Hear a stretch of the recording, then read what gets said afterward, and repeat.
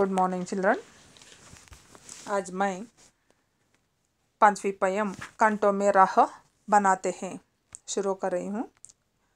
इस पाठ के कवि हैं रामधारी सिंह दिनकर। रामधारी सिंह कहते हैं कि जो लोग बहादुर होते हैं वे मुसीबतें और समस्याओं को घबराता है। कांटों में राह बनाते मतलब इसका अर्थ है बच्चे, जो लोग बहादुर होते हैं वे मुसीबतें और समस्याओं को घबराता है। देखिए बच्चे, फर्स्ट पैरा, सच है विपत्ति जब आती है कायर को ही दहलाती है, सूरमा नहीं विचल होते, क्षण एक नहीं धीरज खोते, विघ्नों को गले लगाते हैं कांटों में राह बनाते हैं। देखिए बच्चे, सच अपोजिट है झूठो, विपत्ति मतलब प्रॉब्लम्स, कायर अपोजिट है वीर, और सूरमा इसका पर्यायवाची शब्द है वीर। धीरज खोते धैर्य का नष्ट हो जाना उसका अर्थ है।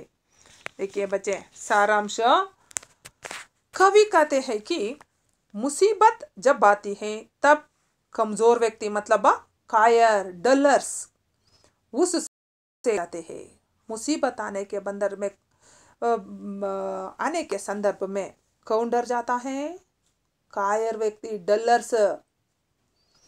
लेकिन वीर पुरुष पर क्लेवर्स, वीर पुरुष बहादुर लोग अपने मार्ग से नहीं हटते, पर वो नहीं डरते, उस मुसीबतों से नहीं डरते। कौन डरता है? यहाँ डलर्स डरता है। नहीं डरना चाहिए हमें, वीर पुरुष देशवासी है, हमें अपने मार्ग से नहीं हटते।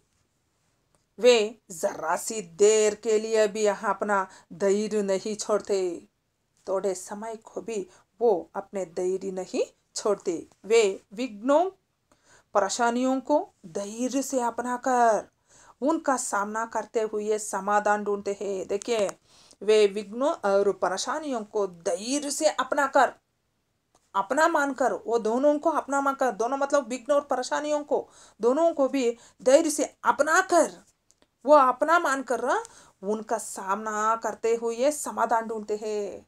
उनका सामना मतलब विघ्न और परेशानियों को सामना करते हुए समाधान को ढूंढता है। किसने? साहसी वीर शूर। वे कांटों में रास्ता बना लेते हैं, अर्थात समस्याओं को ठीक प्रकार होता है। देखिए, नहीं डरना चाहिए, हमें उसको किस तरह सॉल्व करना चाहिए उसके बारे में हमें सोचना चाहिए बच्चे। डलर्स ओनली वो डरते हैं, नहीं डरना चाहिए। क्यों डरना चाहिए? वो नेक्स्ट पैरा बच्चे,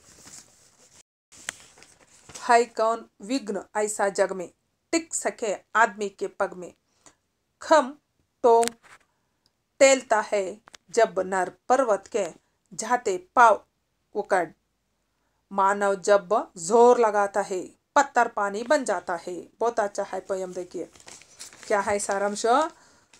कवि ने कहते हैं कि कोई भी मुसीबत ऐसा नहीं है जो बहादुर आदमी का रास्ता रोक सके।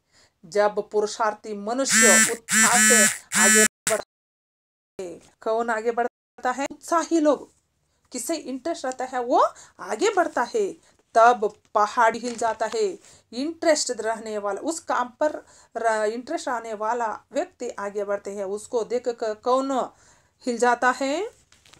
पहाड़। पहाड़ मतलब माउंटेन, वो भी डरता है उसके उत्साह को देखकर।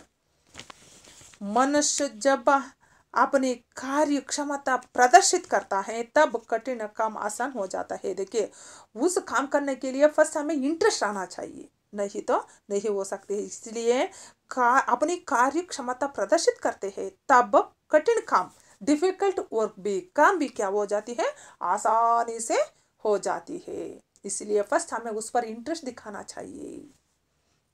एग्जाम्पल, बर्फ कैसी रहती है? पत्थर की तरह रहती है। वो बर्फ क्या हो जाती है? धूप आने के संदर्भ में पिघल कर पानी का रूप ले लेती है।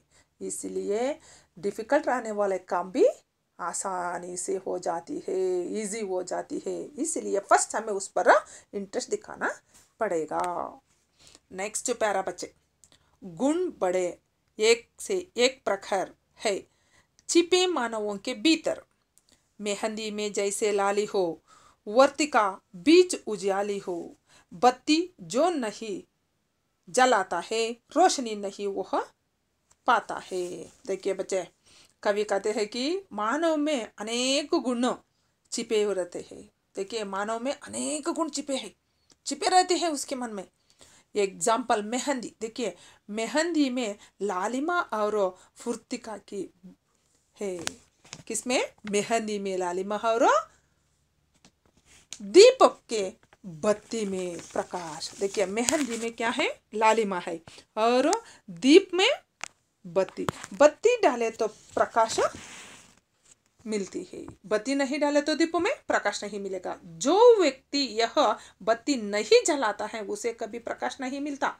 बहुत दीप में बत्ती जलाइए तो हमें क्या मिलेगा? प्रकाश। प्रकाश मतलब लाइट मिलता है।